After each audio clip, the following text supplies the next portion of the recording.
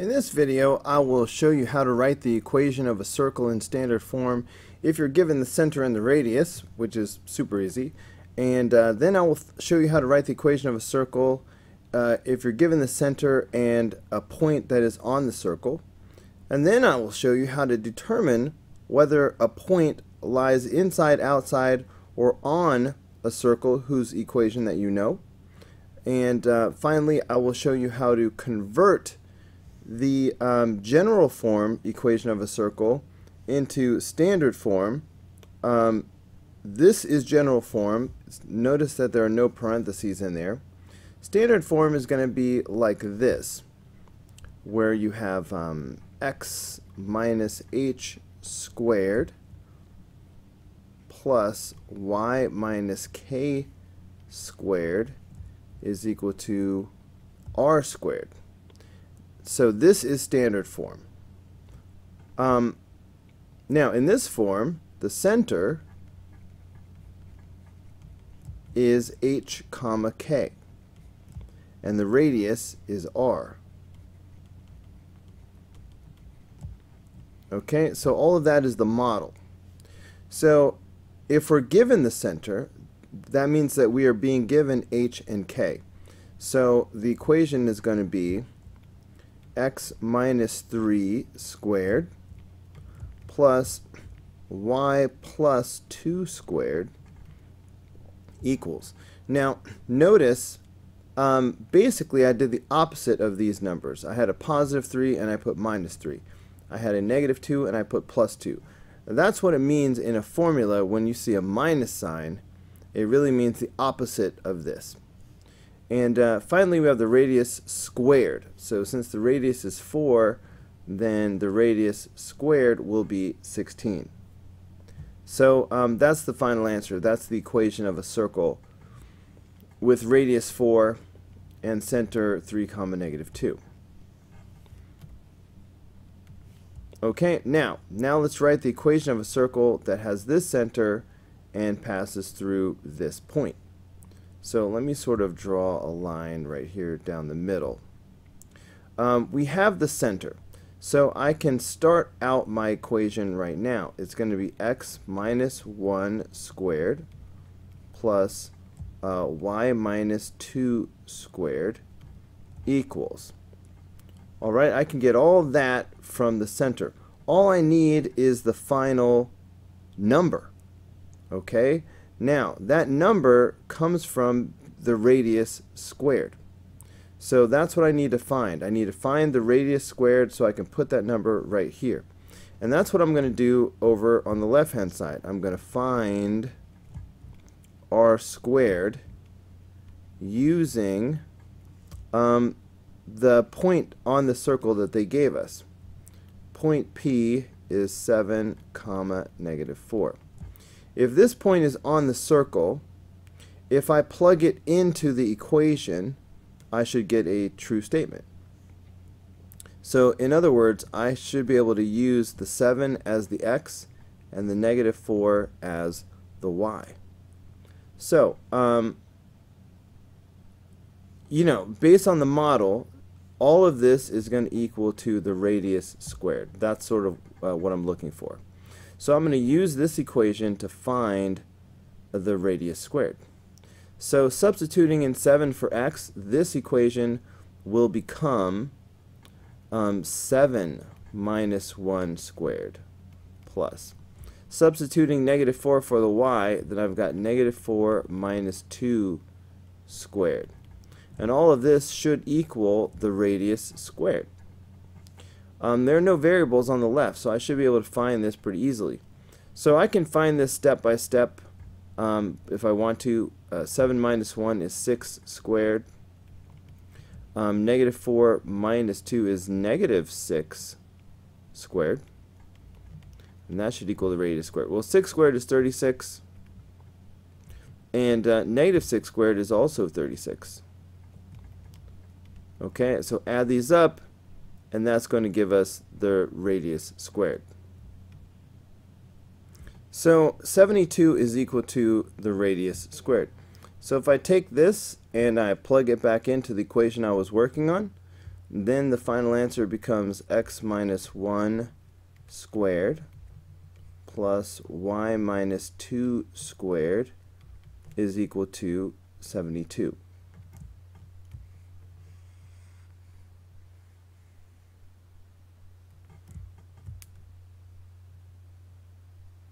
Okay, moving on to part B. Determine whether this point, negative 5, 8, lies inside, outside, or on the circle whose equation we just found. Use words and calculations to justify your answer.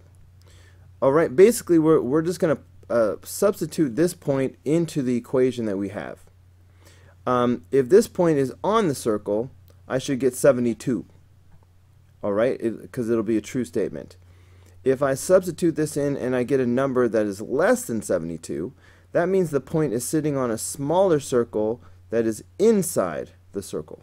If I plug this in and I get a number that is bigger than 72, then that means this point is sitting on a larger circle that is outside the given circle. So let's plug it in and see what happens. So I'm going to have negative 5 minus 1 squared plus, and now comes the 8, so 8 minus 2 squared. And I need to see how does that compare with 72. So I'll just put a question mark here. Now, last time I worked this out by hand, and you know, it's almost the same thing. You know, I'll just work it out by hand again. So this is going to be negative 6 squared plus 6 squared. And I'm trying to find out how does that compare to 72. Well, again, this is going to be 36 plus 36, just like last time. So how does that compare to 72? Well, 36 plus 36 is 72. 72 equals 72. So since the numbers are equal, that tells me that this point is on the circle. So point A is on the circle.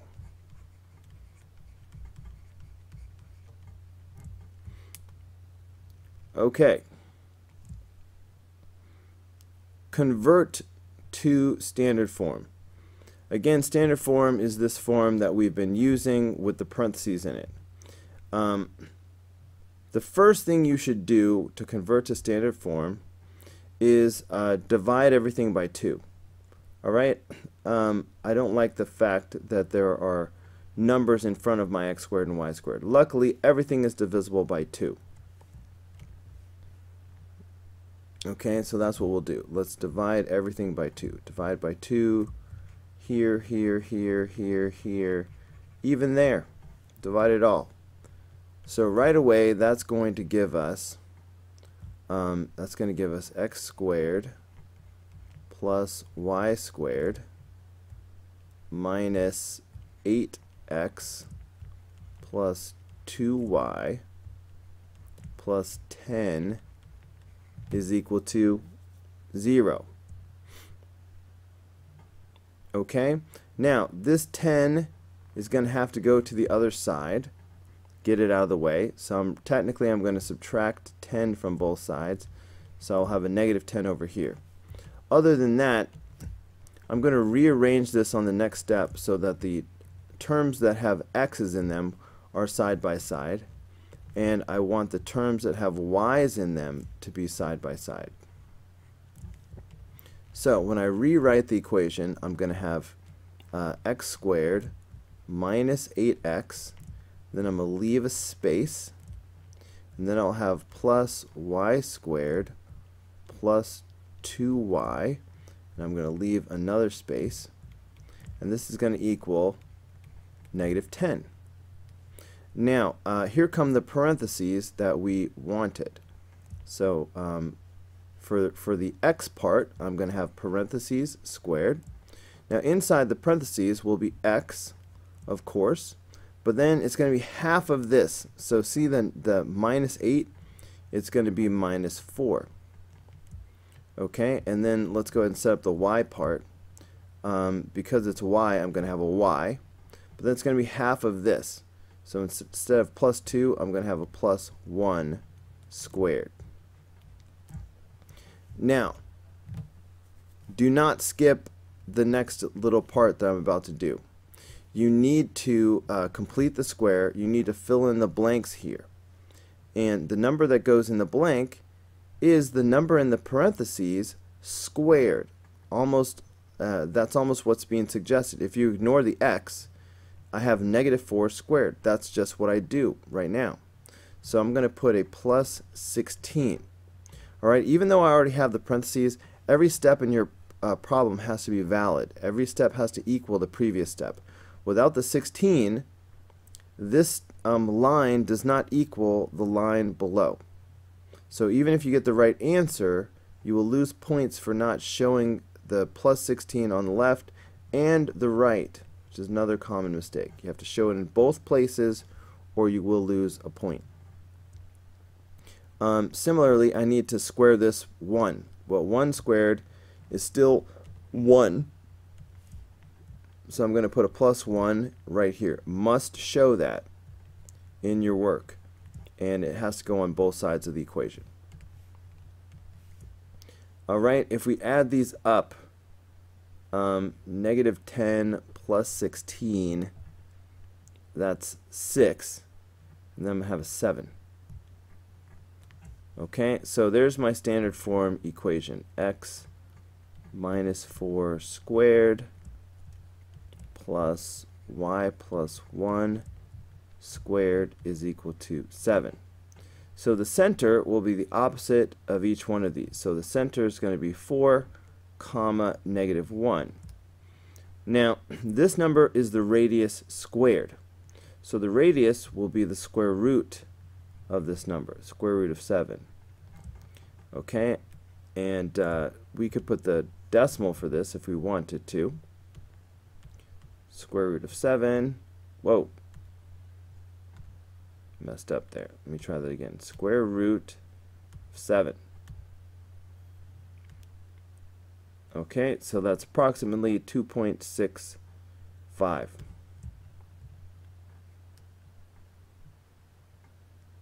Okay, I ran out of room. I'll just put 2.6. Okay, so that's how you convert to standard form. And then you can easily say the radius, the center and the radius. Notice, from the original equation, there's no way you can glance at it and tell the center and the radius. So that's the benefit of being able to convert from general form to standard form. Okay, let's do that one more time with this equation. I think I'm going to zoom in this time. Okay, now this time I don't have a number in front, so I don't have to divide. I'm going to skip to the part where I add 3 to both sides. I'm going to skip to that. Okay, now remember, I want to rearrange this so that the terms that have x in them are right next to each other, and I want the terms that have y's in them to be right next to each other. So that's why I'm going to have x squared plus 4y, and then I'm going to leave not 4y. I'm going to have x squared plus 4x, of course. And then I'm going to leave a space to complete the square. And then I'll have y squared minus 6y. And I'll leave another space. And then I'm going to have equals positive 3 because I moved that over. So underneath the x part, I'm going to have parentheses squared. And underneath the y part, I'm going to have parentheses squared. Inside the parentheses, of course, I will have x, and then I will have half of this. So I'll have plus 2. And underneath the y part, I will have y, and then I'll have half of this. So I'll have minus 3. Now here comes the most important part. I must fill in the blank here. This is called completing the square. I'm going to square the 2, and so that'll be 4. You must show this step. And you have to add 4 on both sides of the equation. Even if you get the right answer, if you don't put plus 4 on both sides, you're going to lose at least 1 point. And then we will do the same thing with the y part. Square -3, you get positive 9. It's always positive because you're squaring it, and a negative times a negative is a positive. Make sure you show plus 9 on both sides.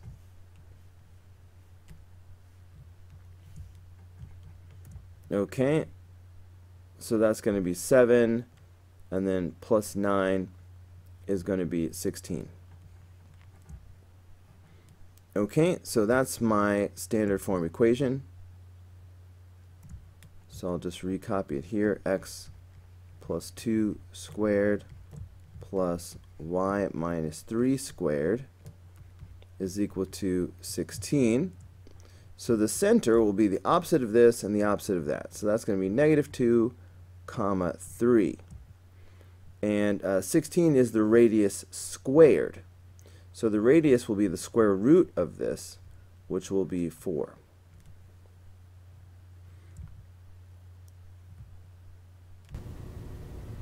Alright guys, that's going to do it for this video. Go ahead and click here in the red apple to watch the next video. Click in the green apple to subscribe, or click the yellow apple for the full playlist.